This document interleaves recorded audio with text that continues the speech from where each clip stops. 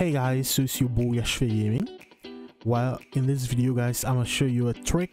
Epic Games, you're having like slow downloads. As you can see, I'm getting only a download speed about 22 MB, but that's not my internet download speed. Okay, I have like over 300 megabytes per second.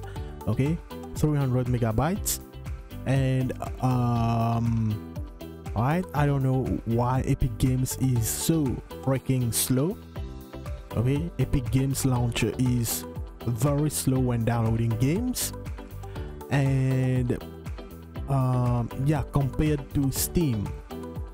Alright, you see on Steam I downloaded 5 games and each game took about 30 or 32 minutes. Okay, I downloaded all of these games, as you can see right here. This Starfield, it took about 30 minutes, and then I downloaded Spider-Man. This one remastered took about 30 minutes again. This one as well took me 30 minutes, again 30 minutes, and this one as well 30 minutes.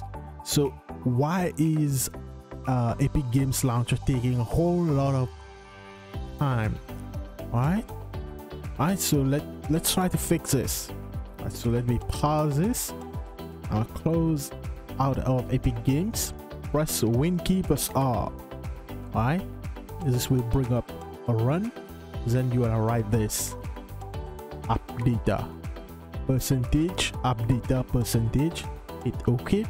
Now when I go back to when I click on app data right here, then when I go to local, okay, and then when I scroll down until we see Epic Games launcher, double click on that, and then we're gonna go into saved. Okay, so we're gonna go onto config and then Windows, and right here we're gonna see a file name engine. So when I right click, open with notepad.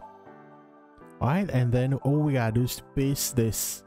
I'm gonna leave a code down below in the video description. Just paste this thing and then click file save, or just on your keyboard Ctrl S to save.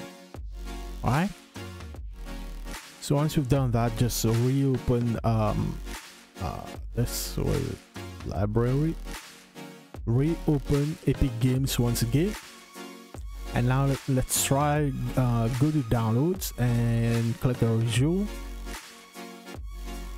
Alright, so now eventually this will boost the download speed. Okay, so while this is running, there's another way as well. So I want you to open your task manager. Okay, so you can right click here, task manager, as you can see right here, or you can press Ctrl Shift and Escape onto your keyboard. Alright, so we have to go into details. Alright, now just here it is, Epic Games launcher. I was going to say all of it are in alphabetic order. So right click here, set priority to high. Okay, change priority to high. So what will this do? It will make Epic Games launcher at the top. Okay, it will give it the highest priority, and hopefully you'll be able to download at greater speeds. Alright guys, so I hope this tutorial was helpful, and leave me a comment if this works for you or not.